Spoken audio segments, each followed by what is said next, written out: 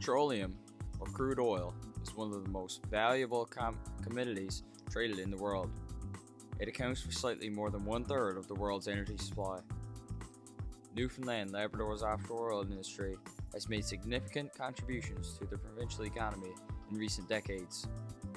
It creates jobs, adds to provincial revenues, helps to curb out migration, stimulates consumer spending, and indirectly benefits other sectors of the economy, including real estate, education and research, manufacturing, and retail. But of course, we didn't get away with it without Quebec having a say in it. 3 oil fields are producing crude oil in Newfoundland Labrador offshore areas as of 2008. Hibernia, Terra Nova, and White Rose. A 4th field, Hebron, is set to produce its first oil in 2017. Although the price of crude oil is traditionally high, which is beneficial to the companies, it fluctuates daily and in response to a variety of factors. These include supply and demand, the world economy, environmental issues, and wars or other developments in countries that buy or produce oil. Oil workers discovered Newfoundland Labrador's first commercial oil field in 1979 after 13 years of exploratory drilling in offshore waters. Known as Hibernia, the oil field is located on the Grand Banks, about 315 kilometers east of St. John's. Construction of the Hibernia platform began in 1990. The development produced its first barrel of oil in 1997.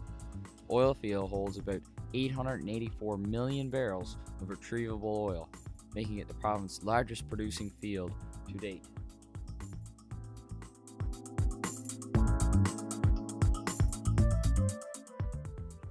Because the province's oil reserves are non-renewable, each oil field will produce for a limited amount of time.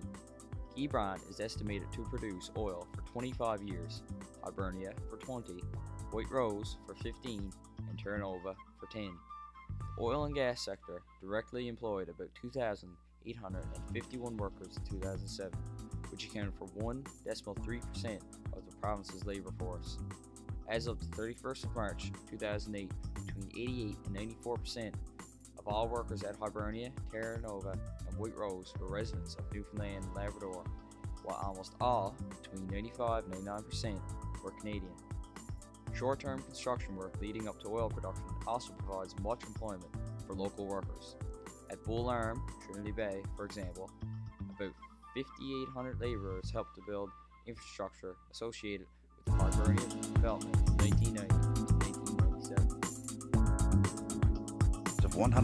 Here's some insight from Rick Mercer on the whole oil deal. The Gulf of Alaska and the North Sea. Remember being in junior high when they wheeled in the TV sets so the entire classroom could sit there and watch as Brian Peckford, the Premier of Newfoundland, held up a beaker of oil and announced that the days of being a have-not province would soon be over.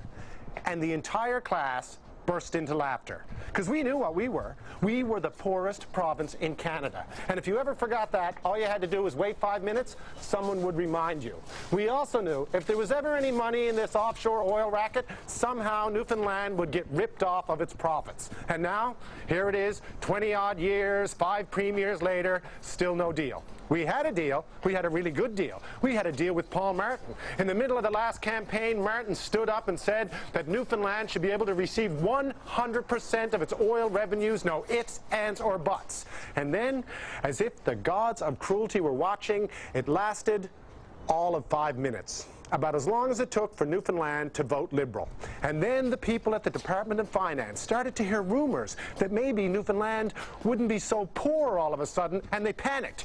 And now there's a new deal. And in the new deal, Newfoundland gets to keep its profits, but only as long as they remain poorer than Ontario. Apparently, the notion that the poor, ignorant Newfoundlanders could someday be as good as the crowd in Ontario is so offensive that safeguards had to be built in to ensure that God forbid this could ever happen.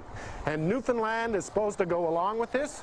Mr. Martin, I don't know much, but I know this. That is never going to happen, because if Stubborn paid money, Newfoundland would be rich. So come on, Paul, honor the original deal. A deal is a deal. Newfoundlanders know that. We've seen enough bad ones to last a lifetime.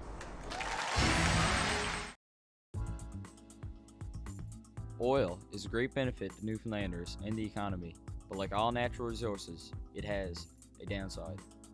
The pollution, both through the effort to get the oil out and the ways of extracting the oil, has effects on the wildlife found on the offshore of Newfoundland and the coastal creatures as well. Here's an animation provided by David Suzuki showing the effects of a spill from Old Harry, an oil field on Newfoundland's west coast would have locally. The black spot is the oil on top of the water. The red is the shores directly affected by the oil, at which the oil will collect.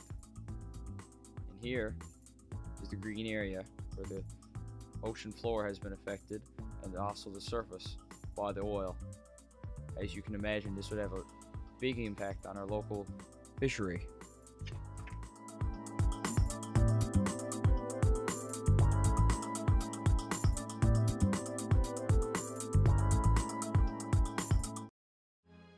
Cougar Helicopters Flight 91 was a scheduled flight of the Cougar, which ditched on the 12th of March 2009, and is also an example of the bad side of the offshore oil development. The workers face death every workday on our unforgiving Newfoundland waters, and the danger with them, even in transporting.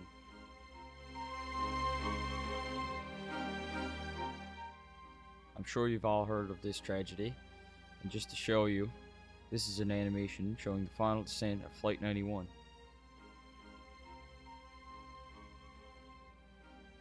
And this was not guessed or nothing. This is all exact data from the black box on the helicopter.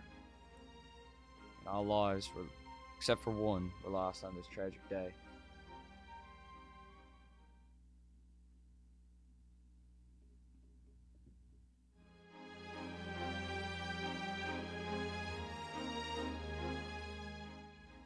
And here's a photograph of the actual piece that was damaged on the helicopter. It was stripped pinion teeth, which led to her crash.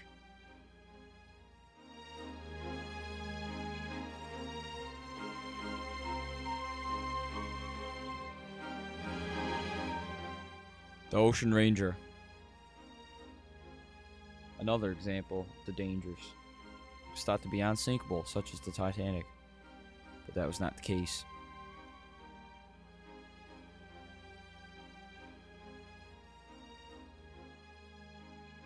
It sank on the 15th of February 1982, and there were no survivors. Winds and 110-foot waves.